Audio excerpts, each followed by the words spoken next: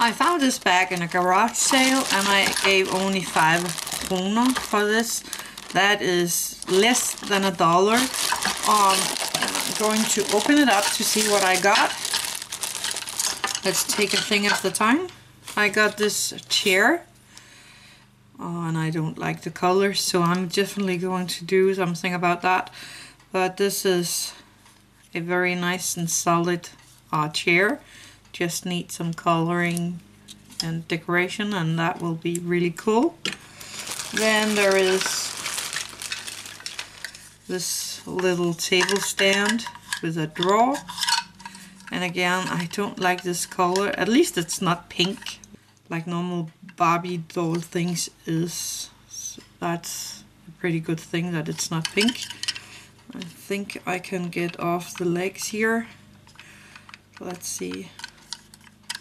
Yeah, a tiny bit of twisting and I get the legs off, so this will be very easy to do something about. So a little table, now with a leg missing. Then there is a little purse here for the dolls.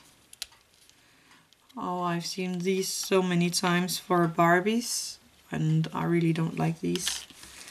A little goblet. I don't like the color, again pink.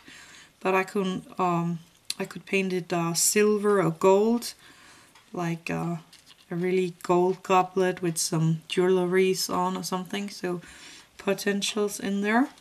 And then the last thing is this candle thing.